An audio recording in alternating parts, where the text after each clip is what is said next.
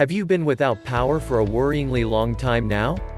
Are you wondering how long your refrigerator will stay cold without power before all your perishables start perishing?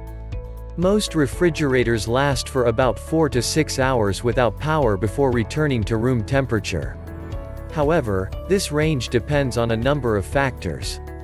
You need to consider them to know how long your refrigerator will stay without power.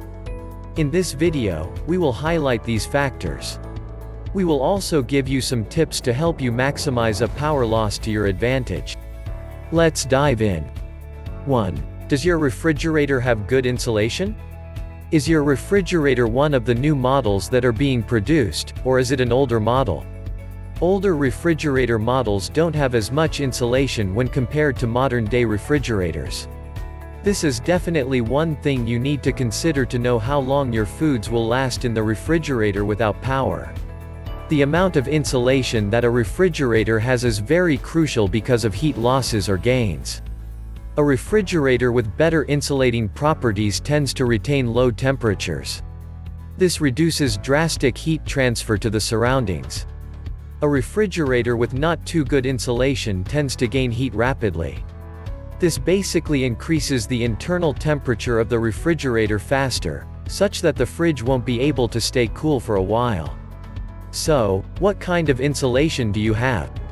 Is it thick enough to reduce heat transfer? 2. How many hours did your refrigerator run before the power outage? You may be thinking this question is a tad bit unnecessary, but you may be wrong.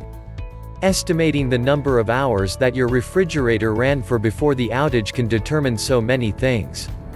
On the bright side, it helps you to know whether your perishables are already going bad. It also helps you to have a rough idea of what the temperature should be. If it's working optimally, the lowest temperature a refrigerator should operate is about 1 to 3 degrees Celsius. Meanwhile, if you don't have one already, consider getting a thermometer for your fridge, to be sure that you have an accurate knowledge of the temperature in it. So, if a refrigerator is left to run for a few hours at a stretch, the lowest temperature can be achieved.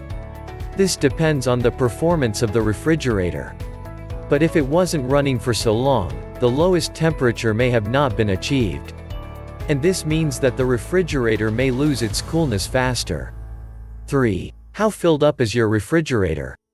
Is your refrigerator filled to the brim with foodstuffs and other perishables, or is it just about half full?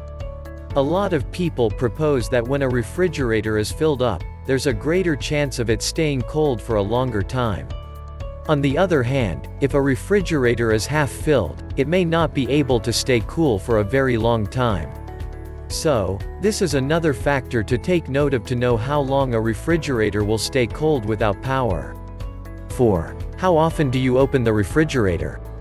Assuming that your refrigerator attained the lowest temperature possible before the power outage, it should probably be at about 1 to 3 degrees Celsius. This is a good range for food and other perishables to remain fresh. However, opening the door of the refrigerator frequently lets warm air in from the atmosphere. The warm air which comes into the refrigerator will replace the cool air and warm up the fridge after a while. So, if you open your refrigerator too many times during a power outage, then your foods may be at risk. This is because the chances of it staying cold for a long period of time gets slimmer. This is why it is advisable to keep the refrigerator shut when it loses power so that it can retain its coldness for a while. We've established that a refrigerator can stay cold for about 4 to 6 hours even after a power outage. This depends greatly on these factors. Proper insulation. How long your refrigerator worked. How filled your refrigerator is opening and closing the refrigerator. We hope you found value in this video. If you've enjoyed this video, click the subscribe button below. Hit the notification bell so you'll know once we post a new video.